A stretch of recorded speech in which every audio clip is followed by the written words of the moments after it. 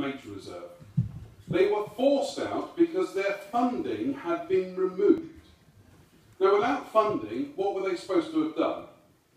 If Councillor Pasley thinks it's dashed unsporting of AWT not to work for free, perhaps we could ask him to work as an executive member with no income and see how long he sticks to the job.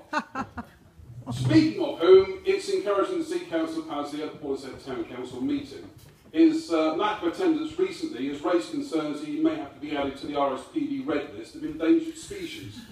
Although, having read the PWR report, a preservation order may still be necessary if he stakes his political credibility on that report.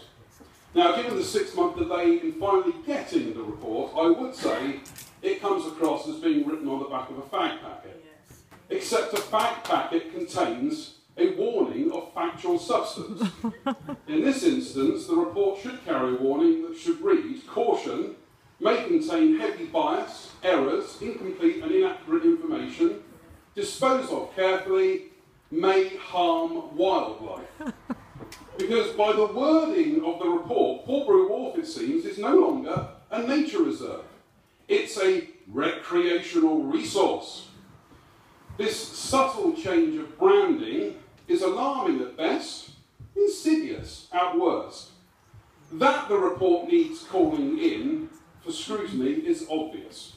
Frankly, there is so much wrong with it, it needs binning and rewriting. I would say throw it on the compost heap, but I'm fussy about what I put on my tomatoes. Now, I'm not going to give a line-by-line commentary of what's wrong with the report, because we all want to go home tonight.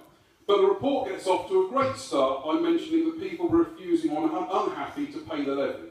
Nigel Ashton was on Radio Bristol claiming he got hundreds of letters of support for scrapping the levy. No substantiation, though. It's been asked for, but nothing was forthcoming. The one piece of actual evidence was PML's own figures that showed a 90% collection rate, better than North Somerset Council's own council tax. But this was left out of the report. North Somerset Council say that